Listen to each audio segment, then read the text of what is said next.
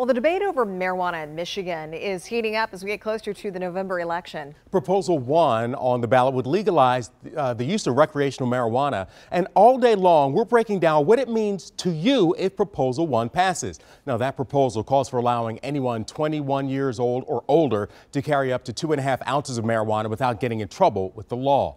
Proposal 1 also calls for a 10% tax on sales. That money would go towards fixing roads, schools, and local governments. If Proposal 1 passes, there could be a lot of questions about what it means for workplace drug policies. 7 Action News reporter Matthew Smith is live for us this morning to help us sort through it all, because there is a lot to consider. Matthew?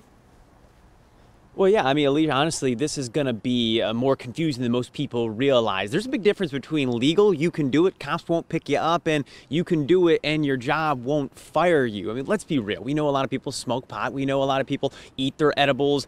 That's different, because when this becomes legal, as we saw in Canada, there could be an explosion of people smoking marijuana. So there's a difference here. But keep in mind, this is a different type of situation in this state. I mean, let's compare it to social media. You know, you can pull out your cell phone and you can post anything you want, right?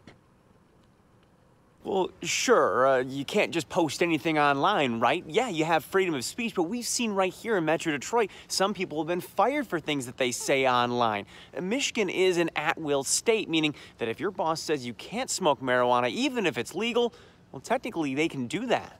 If an employer thinks you're under the influence of something during the workday, there's no question you can be terminated. So right up, flat out, your employer may start looking more carefully. Deborah Gordon is an employment attorney. She says it'll take common sense on employees' parts when it comes to marijuana if it's legalized following November's election. And what do I do with that employee? Now what do? There's no law that tells me what I do. I have to figure out on my own.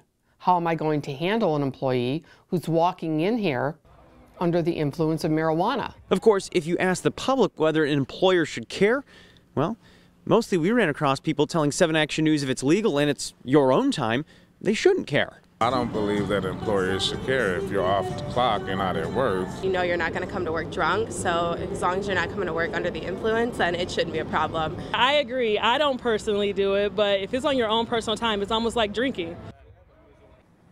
Unfortunately, it may not be that easy. This law that's proposed and what will actually hit the books doesn't really affect the workplace, and there's different rules that are going to be in place. In fact, I've been talking to a lot of HR people throughout the entire state of Michigan trying to figure out what larger employers are going to be doing when this law likely hits the books.